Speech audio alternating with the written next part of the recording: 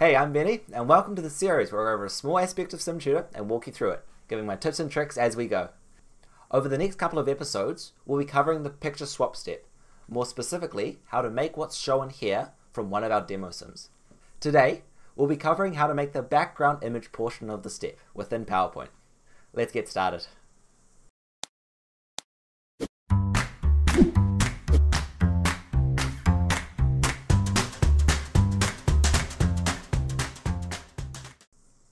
As mentioned earlier, we're going to be using PowerPoint to create this background image of this picture swap step. So if you've got other tools you want to use like Photoshop or whatever else, you do go ahead and do that, but I find most people just find it easiest on PowerPoint. First thing we're going to do is change the slide size. I covered this off in one of the previous episodes, but I'll do it again now. So under the Design tab up here, you want to choose Slide Size and make this custom slide size. We want to make it a full resolution, like a full resolution screen size. So that's 1920px. You got to write the px as well, and then 1080px. I just hit tab to go to the next one, and it will automatically set the centimeters according to the pixels. So you can go ahead and click OK, and it will adjust the slide size. So this is when we save the image at the end. It will come as a better resolution, allowing us to have a nice looking image.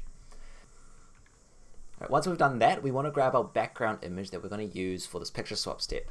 I've just got it on the side here, so we can copy and paste it. So we're just using the saw background image here. You can use whatever you want for your picture swap.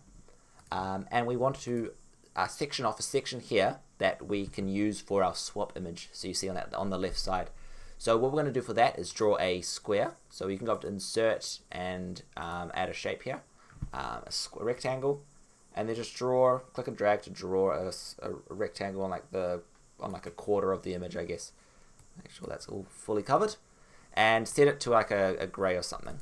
We want to have a bit of transparency in here. So to do that, we can go Shape Fill, and under More Fill Colors, you can add like a 20% transparency. 22, whatever, and it kind of just makes it look a little bit nicer. We want to make sure it has no outline because it looks a little bit weird with an outline. So now the images are going to appear here once the step's finished. We want to have text instructing the learners how to complete this step. So we're just going to add a text box and then just write a bit of text in there.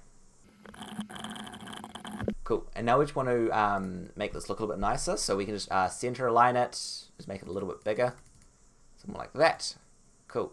It's quite dark. It's quite a black color. So we're just going to change the drawing tools. We're going to make the text fill a little bit lighter. So we'll just use like a nice dark gray, and just makes it look a little bit nicer. Having black is quite a sharp color from a design perspective, so it just makes it a little bit nicer like this.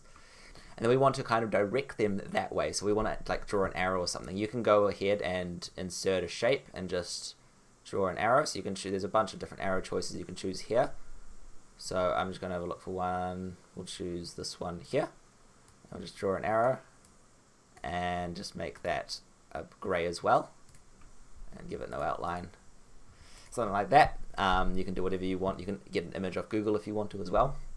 And finally, we want them to be able to move on to the step. So have that little button that we have on the bottom left corner. So this is just done with a mixture of shapes and everything. So I've just drawn a rounded rectangle. So by the way, I've added this shapes thing here to the quick access toolbar, and that's why I can access it up here quite easily.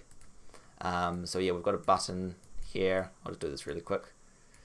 I've made it green. So again, shape fill to make it green, outline a little bit of a darker green. Even make that outline a little bit, the weight a little bit more, so like that. And then you can just in there right click to proceed, and then make that, so highlight this, make that black, and just increase the size a little bit like that. Cool. And then you can add an arrow, do what you want, but for now we'll just leave it like that. And finally, the last step, which is a bit optional, but I find it kind of helps, especially when this image is quite busy and you're not too sure where you want to hover. Add a little bit of an icon or something like that to show the learner this is a part where you can hover.